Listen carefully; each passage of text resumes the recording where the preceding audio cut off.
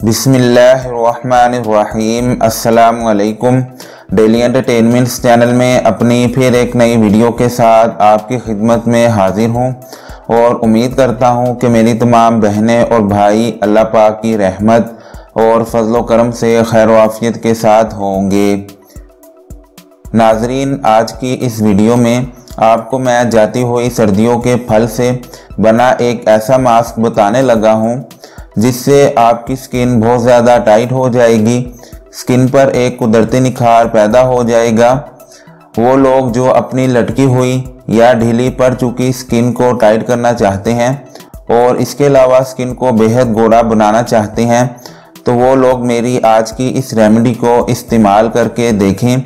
इंशाल्लाह ताला इस एक रेमेडी की बदौलत आपकी लटकी हुई स्किन टाइट हो जाएगी और साथ ही चेहरे की रंगत भी गोरी होने लगेगी और आपका चेहरा झुर्रियों से पाक होकर जवान दिखाई देने लगेगा। लेकिन आजमाई शर्त है। इससे पहले कि मैं आपको आज की रेमेडी के इंग्रेडिएंट्स के बारे में बताऊं, आप प्लीज़ मेरा चैनल सब्सक्राइब कर लें। नीचे लगे रेड सब्सक्राइब बटन को दबा दें और साथ में बेल आइकन को भी लाजमी दबा दीजिए ताकि आपको मेरी डेली न्यू वीडियो सबसे पहले मिल सकें। चेहरा टाइट करने के लिए आप ये छोटी सी 4 चीज़ें ले लीजिए। आपने पहले नंबर पर लेना है किन्नू का रस और दूसरे नंबर पर लेना है खालिस शहद और तीसरे नंबर पर लेनी है मुल्तानी मिट्टी और चौथे नंबर पर आपको चाहिए हल्दी का पाउडर। अब आप सबसे पहले एक शीशे का बाउल ले लीजिए और फिर इस बाउल में सबसे पहले एक खाने का चम्मच मुल्तानी मिट्टी का शामिल कीजिए।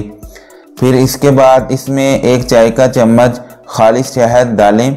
अगर शहद खालिस मौजूद ना हो तो कोई भी अच्छी कंपनी का शहद यूज़ कर लीजिएगा।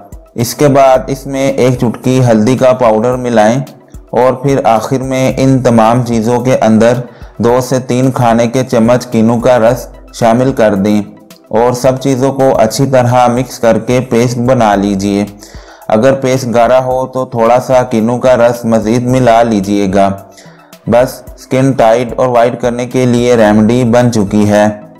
अब आपने इस रेमेडी का इस्तेमाल करना कैसे है, आपने इसको ताज़ा बनाकर अपने पूरे चेहरे पर अप्लाई कर लेना है और अप्लाई करने के बाद आपने कम से कम 20 से 25 मिनट तक चेहरे पर लगा छोड़ देना है। 20 से 25 मिनट बाद जब पेस्ट खुश्क हो जाए तो फिर अपने चेहरे को सादा पानी के साथ धो लीजिएगा। किन्नू का रस, शहद, मुल्तानी मिट्टी और हल्दी, इन तमाम अज्जा में ऐसी खसूसियात पाई जाती हैं जो चेहरे के लिए बेस्ट साबित होती हैं और ये तमाम चीज़ें नेचुरल हैं जिसका कोई साइड इफ़ेक्ट नहीं।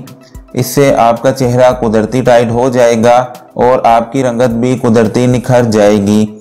इस रेमेडी को आप हफ्ते में 2 से 3 बार अप्लाई करें और अपने चेहरे को जवान और हसीन बनाएं। चेहरा टाइट और हसीन बनाने के लिए ये रेमेडी बेस्ट है जो आपको दिनों में झुर्रियों से निजात दिलाकर आपकी जवानी को फिर से वापस ले आएगी। आप इस रेमेडी को एक बार ट्राई करके देखें, आपको कुछ ही दिनों में खुद फ़र्क महसूस होने लगेगा। आज की वीडियो यहीं तक थी। आप मेरी ये वीडियो लाइक और शेयर ज़रूर कर दीजिए और एक अच्छा सा कमेंट नीचे कमेंट बॉक्स में ज़रूर कीजिए। फिर मिलते हैं अपनी न्यू वीडियो के साथ। तब तक के लिए मुझे इजाज़त दीजिए और अपना और अपने घर वालों का बहुत सारा ख्याल रखिए। खुदा हाफिज़।